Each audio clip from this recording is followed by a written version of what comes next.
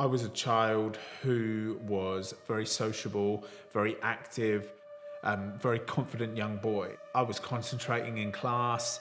I liked sports when I was growing up. I liked hanging out in the park when I was growing up, going out on my bike, meeting my friends, and I never told anybody about what was going on.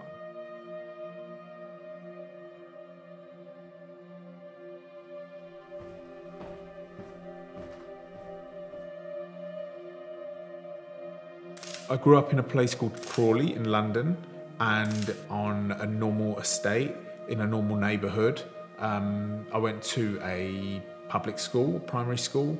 Up until I was 8 years old, I was just living as a child. I wasn't thinking about the future. You're just living in the moment, aren't you, at that age? So I was an energetic child with lots of friends and doing well at school and excelling in sports. And my home life was good. There was nothing out of the ordinary about anything that was going on with my life.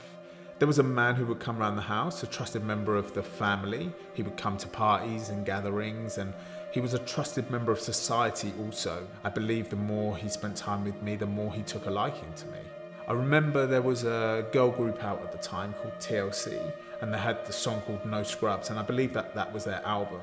And I wanted it so bad, but there was just no way of me getting hold of it. But I remember that he actually bought me that CD, and when he gave it to me, I just remember feeling really happy. I mean, how do you feel when somebody buys you a present at that age that you usually couldn't get? I mean, you're just over the moon. And I just felt really connected with him at that stage. Now, just for context, he was 25 years old, so it's not like he was an old man. He was an older boy in my eyes that I kind of looked up to. I thought he was cool. So anything that he was telling me, I was trying to do. Looking back at it now, of course, I can see that he was befriending me. He was making sure that I thought he was my friend and we were best friends. So it was just a good technique for him to kind of hook me in. And we've always just got to remember that your memories from those ages are so small compared to like the things that you remember and in the detail that you remember now. But I just cannot tell you like any kind of timeline whatsoever. All I know is we've got the TLC album as a moment. We've got playing Sonic the Hedgehog 2 as a moment on the Mega Drive. We've got playing football as a moment. And that's where it starts to become really confusing from my side and very frustrating because I can't tell you the order. And also it then starts to become very difficult to talk about, because if you're talking about this for the first time and you're very unsure about actually all the sequence of events, and you're worried about possibly reporting to the police or telling somebody for the first time, and you feel unsure yourself, it then gives you a lack of confidence to ever say anything. All I know is that I have a reference of 8 years old from where we were living, and I know that I have a reference of when he moved away. So the sexual abuse that was going on with me and this man, I've got a series of video snippets of that in my head that I can remember so vividly, in detail, maybe because they're so horrific. It was kissing, touching, fondling, oral, and everything but actual sexual intercourse. It can often be thought like, how do you even arrive at that situation? Or how does that situation even continue? Everybody thinks that sexual abuse on a child is always violent. I believe it's very rarely violent. He was very comforting. It's almost like he was very loving, touching me gently, hugging me, kissing me. I mean, kissing is a very gentle and loving action. A child at 8 years old doesn't know that kissing an adult is something that you shouldn't be doing, especially when you've been tricked into doing it with that person and that person's told you that it must be a secret and it's our secret and then we can keep it. So I had no alarm bells ringing at all, and none of what we were doing was violent. None of what we were doing was painful. So there was no reason for me to tell anybody. Now, what we must remember is it was 1993 when this was going on. So there wasn't even internet at that time. There was no talk of sex. An 8-year-old would have never have come across anything really sexual. And for sure at schools, they weren't talking about it. So there was no reason for me to tell anybody about what was going on. And of course I was greatly manipulated and programmed into not saying anything as well. Like if we really want to talk about this seriously, when he performed oral sex on me, it felt warm. It felt tingly. It gave my body physical, nice sensations. Like I'm a human being, you know? It gives you a physical response. You can't get away from that. It's the genitals. So all of these things are so confusing and manipulating and programming when it comes to like the actual act of sexual abuse. There was a couple of uncomfortable moments, and I remember them so well. And it was when it was my turn to do things to him. Now, for example, the oral sex. For me to do that to him, it tastes disgusting. It was horrible. It made me feel uncomfortable, but I just knew he liked it. So I'd just get on with it. You know, he was my friend, and I just thought this was what our friendship meant. So I'd just continue doing it, and then it would just be over in a moment. When you look back at who I was at that time, I did feel obligated to get involved in this. I did feel like this was our secret. We were friends and this is what we do and we mustn't tell anybody. I mean, how many children have playground secrets? Children aren't telling you everything that happened in the playground that day, right? And when you ask them how was school, they always say, oh, I don't want to talk about it, or I can't remember. It's like children keep secrets, and when they're told to keep a secret, they will keep a secret. And when you've got no tools or knowledge to recognize those alarm bells or those uncomfortable moments that it gave me, then, you know, he had me wrapped around his little finger. So when the abuse finished, which was when I was 10 years old, I just continued as the child that I was before, doing well at school, done well at college, got a good career. I was out partying at the weekends, living a nice life. A few things here and there would remind me of the abuse, like something would come up on the TV or somebody would say something. It was always in the back of my mind, but it just wasn't bothering me. It would unsettle me for a moment, but then I'd just return back to normal because things were going well. Everything changed when I was in my mid-20s. And that's when I started having low bouts of sadness. And I couldn't quite work out why they were there because that wasn't my usual character. And then as time went on, the bouts of sadness got deeper and they just kind of grew in magnitude. And after 2 years of this, I thought, we've got a problem here, because I think it's that abuse that's coming back now. Having sex enter your childhood prematurely is affecting the brain. It's rewiring it in some way. I heard a psychologist say that when a child goes through something that they could never process at that time, what they do is they cleverly box it up and put it to the back of their mind and just store it there until they're of development or of maturity to deal with it. And when they get to that age, your mind cleverly brings the box back to the front of your mind and just opens it and just lets you start to deal with the situation because you eventually have to deal with it. And I believe in my mid-20s that was what was happening. By this point I was 27 and the abuse finished when I was 10, so 17 years afterwards. And I'm like, for 17 years this has not bothered me. And so I was annoyed that this had come back. Now my technique or my strategy was, well, if I just bat it away, it's eventually going to dissolve and disappear. I mean, what 27-year-old man wants to start talking about another man that sexually abused him when he was a child? Nobody wants to talk about that. So I tried my hardest to ignore it. The thoughts would come and I'd ignore them. The thoughts would come stronger and I'd ignore them. But after 2 years of doing this, I realized that I wasn't getting anywhere with it. And that is when, and really, I don't know why I thought this would be a good idea, but that's when I thought, you should tell somebody, because this whole ignoring it is not working. I'm not sure why I came to the conclusion that telling somebody was a good idea, but thank goodness I did. I'm very lucky to have a close group of friends that I trusted to tell. That is a very important point that I like to make. Because after I'd thought hard about what had happened for the 2 years and realized that what I needed to do was speak to somebody about it, I started to gear myself up to do that. And I'd be in the pub with friends and I'd be like, I'm gonna do it now. just do it, just do it, just do it. But then I literally could not get the words out. I'd go home and I'd be like, you just really should have done it. It would have been fine. The next opportunity, you've got to do it.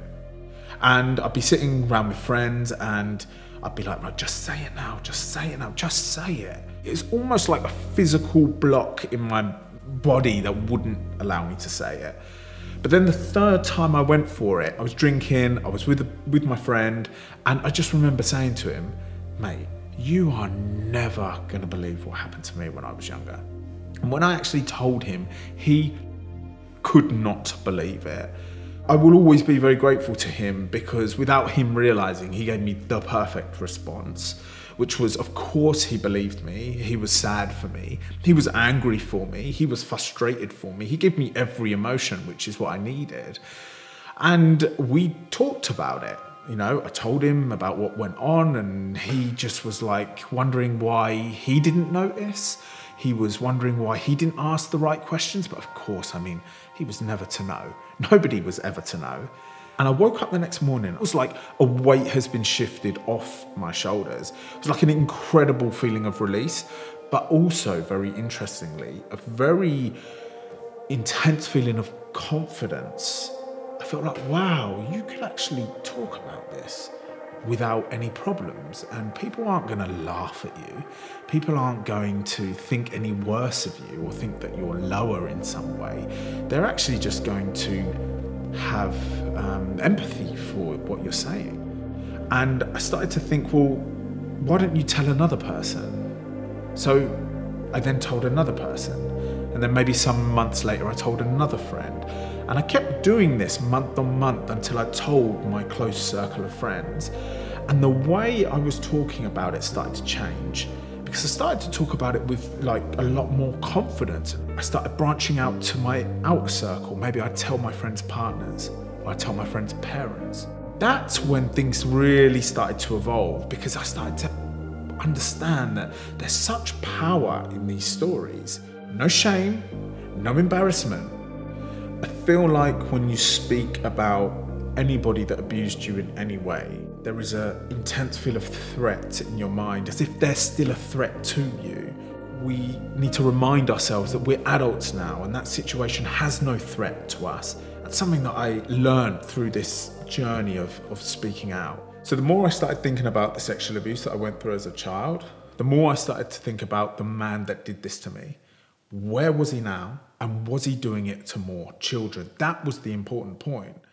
And I felt some almost responsibility to find out, because how can I live knowing that there's a man out there with a tendency towards children and I haven't done anything about it? So I started searching for him online. Now I had his name and I came across his Facebook profile and there he was in his pictures. Now my heart's racing as I see him for the first time for 25 years. And I say to myself, just look at him. It's almost like I needed just to face that fear. Now I messaged him saying to him, you need to meet me. We need to talk about what happened 25 years ago. And I said to him that if you don't contact me, I'm gonna have to go to the police. I press send, I go and do my thing. I go back on my Facebook 2 hours later and he's blocked me. So I decided to go and report him to the police. The police were very supportive in the way they handled the situation. I went in to give my statement. It was a 3-hour statement where I detailed everything, the taste, the touch, the feel of him. It was the most explicit level that I'd ever talked about the sexual abuse previously. Now, usually they have an officer questioning and they have an officer, also another officer, to support my well-being, but they don't have enough money anymore for the second officer. So that just gives you an idea of how underfunded these situations are. They take my statement and they begin investigating. They put him on voluntary arrest, which allows him to come to the station himself, which is always going to be a mistake because that gave him the opportunity to wipe his computer clean if he needed to. And they interviewed him. Of course, he denied it. They also interviewed all of my friends that I'd ever told. And now we come to a big problem. The police are continuing the investigation and they're asking me more questions. How often was he at the house? How was he even arriving at the house? And these are all questions that I didn't have any answers to. And the only people that have answers to that are my parents. And I always wanted my parents to go to their grave never finding out about what happened. But the fact that they had to be interviewed by the police meant that I had to tell them. And I will never forget their face the day that I told them. It has literally ripped their lives apart, and they will never ever recover from this because they're parents, and they will feel and always feel that they failed to do their duty of keeping me safe. So that has torn their whole existence apart, and I wouldn't be surprised if they wake up every morning thinking about this and going to bed every morning thinking about this, blaming themselves. Now, the police investigation lasted for 9 months and eventually was closed because the police force can only take the strongest cases that year to court, and mine wasn't strong enough to make the cut. This was done in 1993. There wasn't a text message, there wasn't an email, there was none of that. Unfortunately, there's just not enough money to take every case to court. So my case didn't make court and they closed the case. So I have to swallow the fact that that man did something, he denied it, and he's still out there, most probably, statistics show us, doing this to more children, and that is a big problem. Because who knows what would have happened if we could have got that man in the dock. He probably would have crumbled under the pressure. I always want to make the point that throughout my prosecution attempt against the man that abused me when I was a child, the police were extremely supportive, but they are limited in what they can do due to funding. And the fact that my case got closed and we couldn't get a prosecution and take this to court is because of a lack of money.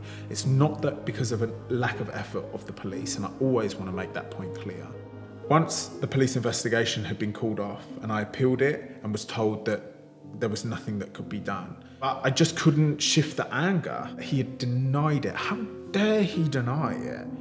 So I decided that I wanted to face him, and actually the only way that I could face him was to find out where he lived and go and knock on his door, confront him on what he did, and tell him that if he's still doing it to other children, then he must stop. Now, I didn't want to do this because I felt like it had one foot in like the criminal area, and I wasn't sure what even the outcome would be, how it was going to go, but I knew that it was something that I needed to do. When I packed my car up, knowing where he lived, the thought of knocking on his door made my heart race. I approached the door, I knocked, and he answered. Now, he recognized me instantly, went to slam the door shut, but I managed to hold it open with my foot, and I told him everything that I ever wanted to tell him. Now, what he actually did was call the police. I'd finished my piece, and I said to him, "Where are the police?" And he said that they're coming. So I said, "I'll wait at the top of the drive." The police arrived, and they came up to me and they said, "Can you tell me what you're doing here?" I pointed to him as he was peeking through the door, and I said, "That's the man that was sexually abusing me when I was a child, and I've come to speak to him about it." And they were like, "Oh." They could see that I wasn't there to cause any trouble or violence. I was arrested because the man that abused me decided to prosecute me, press charges against me, and he was pressing charges against me for stalking, harassment, and assault. I had to go to court 3 times. I pleaded not guilty, and they actually found me guilty for the assault, and they gave me a caution for the stalking and harassment.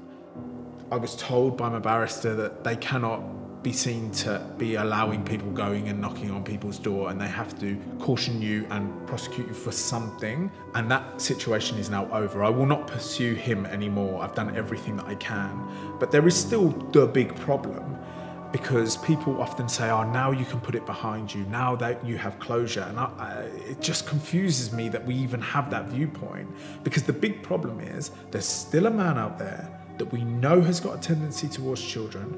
No one's monitoring his whereabouts, what job he does, what he's doing online. And that is where the big problem is. And that's when it starts to become bigger than my story.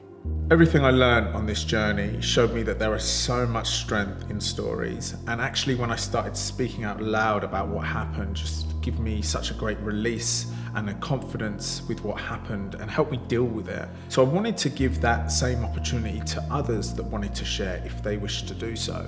So I launched a new platform online called Something to Say, and that's where we started to share other people's stories, and people started to express what happened to them when they were children. And this thing just started to gain momentum, and we started to evolve it into different areas, and now it's just really become a thing. Something that I'm really trying to push here is the awareness, getting people to understand that this doesn't happen in certain communities or certain social circles. This is actually creeped into all communities and all societies, and it's something that we really need to work hard at changing the perception of it, changing the importance of it, changing the priority of it. Now, I believe that there are some key areas to doing this.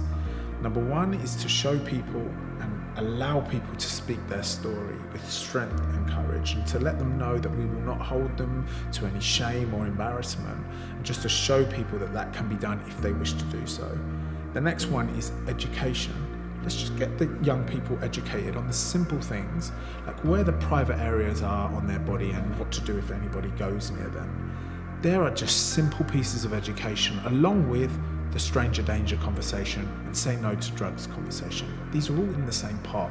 Let's get the young people, give them the tools and the knowledge to understand if something's happening to them and that they can tell us. I often ask the question, is paedophilia something that somebody's born with, or something that somebody learns as their life goes on? I don't know what the answer is, but what I know is it is preventable. How are we going to catch them or help them not do it for the first time? Because guaranteed, once they've done it once, they'll continue doing it for the rest of their lives. And it's all about prevention here. We need to be working towards prevention, and that's what a lot of the movement is about.